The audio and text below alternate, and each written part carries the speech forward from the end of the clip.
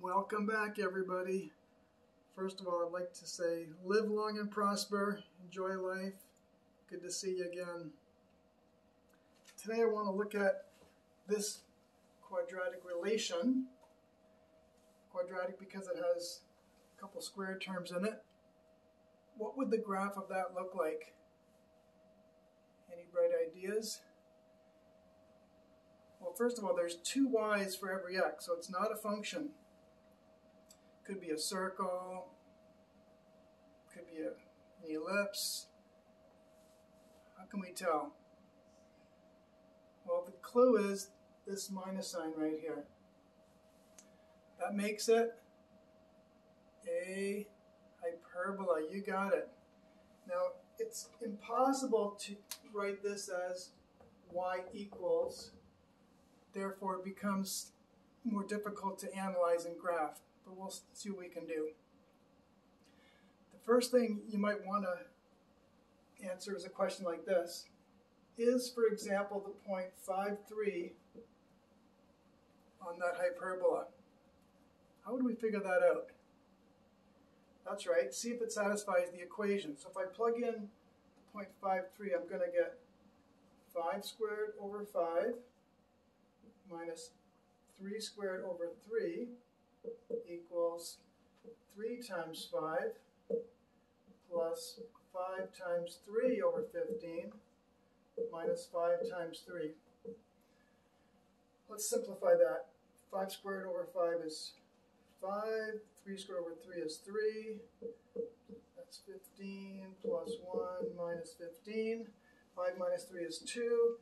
15 plus 1 minus 15 is 1. So, sadly, the 0.53 is not on the hyperbola.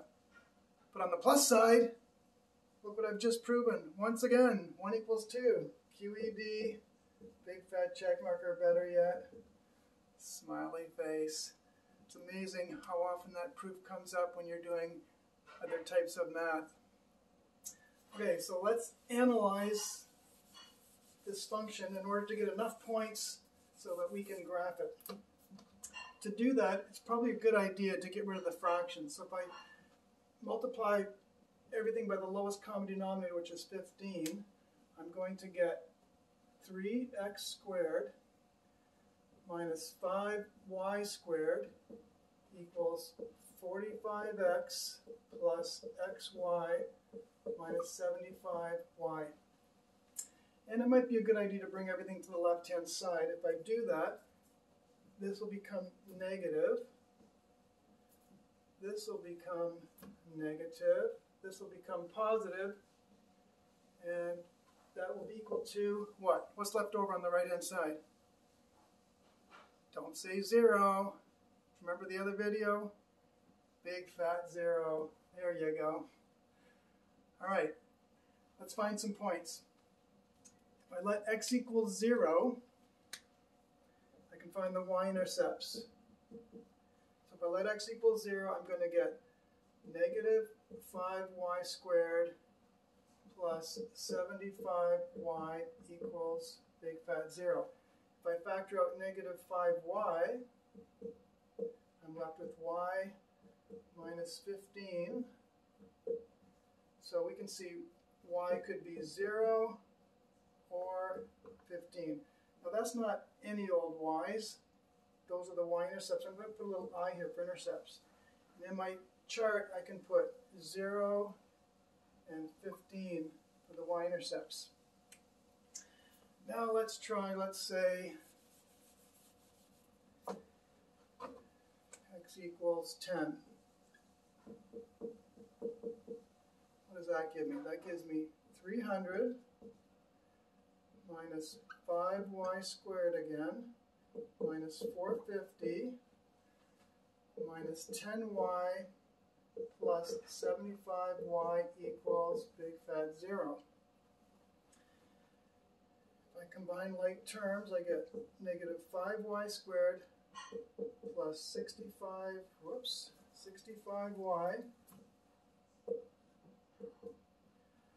minus 150 equals, you got it, big fat 0. Let's divide by negative 5. So we get y squared minus 13y plus 30 equals 0. Does that factor? Yes, as a matter of fact, it does. I get y minus 3 times y minus 10 equals 0. So in this case, y is 3 or 10. Amazing how we didn't get decimals there. So let's put those in our table. 3 and 10. Now to save time, let me just give you the other numbers. If I would have let y equal 0, I would get the x-intercepts. And by a similar calculation, they also turn out to be 0 and 15. There's the 0 one, and the 15 one would be here. Now, this turns out to be negative 3.1 and 19.1. So when you use negative 5, you have to use the quadratic formula. 5 gives 2.6 and 11.6. So that shows again that 5, 3 is not on the hyperbola. It's actually 5 and about 2.6. 15 gives 0 and 12. And 20 gives negative 4 and 15. Now before I graph those over here, let's find out the maximums and minimums of this quadratic relation. In order to do that, I have to differentiate, which some of you may not be familiar with. And in fact, I have to differentiate implicitly because, like I said before, we can't get y by itself. So if I differentiate this, I'm going to get 6x, and if you're not familiar with this, just take up my word for it, minus 10y times the slope, y prime, minus 45. And here I have to use the product rule. So minus y minus x y prime plus 75 equals big fat 0. So now what I want to do is get all the y prime, oh, this is 75 y prime. What am I doing? Equals big fat 0. So now what I want to do is get all the y prime terms together, get all the other terms together, bring them to the right hand side. So if I do that, first of all, I'm going to get this goes to the other side, that goes to the other side, and that goes to the other side. So let's say put the y first, and then I'll put the minus 6x and the plus 45. And on this side, if I factor out the y prime, I get minus 10y minus x plus 75. So the slope at any point on the curve is given by this divided by that.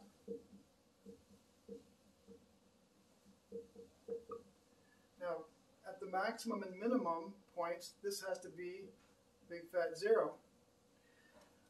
So what in this fraction can make it 0? Well, the denominator can't, unless you're dividing by infinity. That's not a real number, so the denominator cannot make it 0. So we can ignore the denominator, just like you ignore your mother or your spouse. Only the numerator can make it equal to 0. So if I set that equal to 0, I'm going to get y equals 6x minus 45. What does that mean? What does that tell us? Well, it tells us that the maximum and minimum of the hyperbola will be on this line. Y-intercept's negative 45, so it's way off my graph. The slope is 6, so it's very steep. And if I want to find what those points actually are, I simply take this, and wherever I see y, for example, here, here, and here, plug that in, do do all the calculations, solve for x. I would encourage you to try that because it's lots of fun. I'll just give you the result. The critical values, I'll put a C there, the x values of the max and the min are negative 8.1 and 9.2, and the corresponding optimal values are 3.3 and 9.1. So now let's graph these points and this point and this point and see what it looks like. So starting with the table of values, I get roughly here and roughly here, here and here, those are exact, roughly here and here, here and here, here and here, about there and here. And then I'll do the critical points in a different color. One thing here. I think there should be positive 8.1. Sorry about that. So that would be about here.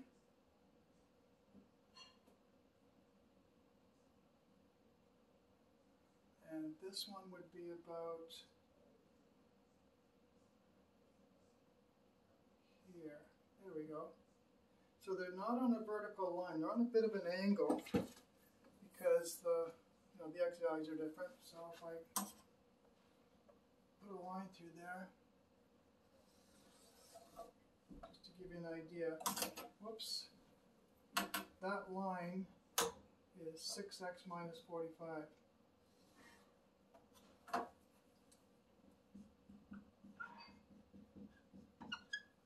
And if I join the points as best I can, the hyperbola looks like this.